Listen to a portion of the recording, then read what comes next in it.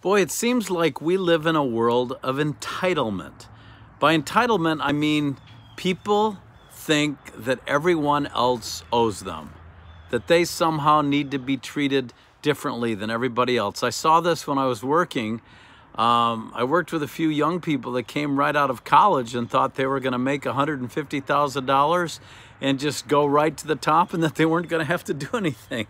Well, let's talk about entitlement and see what Jesus had to say about it in your morning cup of inspiration. I actually have coffee in there today and it tastes really good. Jesus, the Son of God, he is part of the Trinity, the creator of the universe. He was there in the beginning.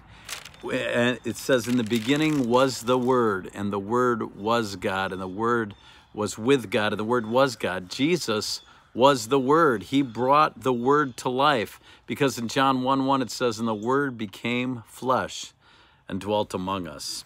So he gave us an example when he was with his disciples at the Last Supper in the book of John, Matthew, Mark, Luke, John, the fourth book in the New Testament. And I'm reading this story from the New International Version. I like the way it reads. Starting at verse 4 of John chapter 13. It says, so he got up from the meal, referring to Jesus, took off his outer clothing, and wrapped a towel around his waist.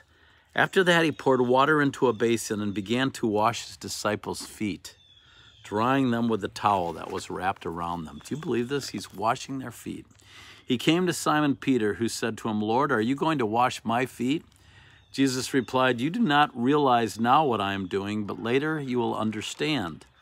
No, said Peter, you shall never wash my feet. Jesus answered, unless I wash you, you have no part with me. Then Lord, Simon Peter replied, not just my feet, but my hands and my head as well. You see, Jesus was giving the disciples an example that even he, the Son of God, came not to be served, but to serve. He didn't feel like he was entitled. He was here to take care of his disciples and to everyone that came with him. He had a servant's attitude. So if Jesus, our Savior, the Lord of the universe, can serve, do you think we should feel entitled?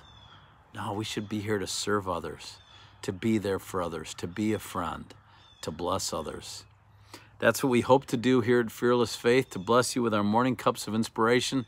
I hope you will do that to others and continue to share our videos. Remember, we have our YouTube channel at Fearless Faith, and check out our Instagram page, Fearless Faith Ministries. God bless you, and I'll see you soon for another morning cup of inspiration. Coffee really does taste better, I think, in our mugs.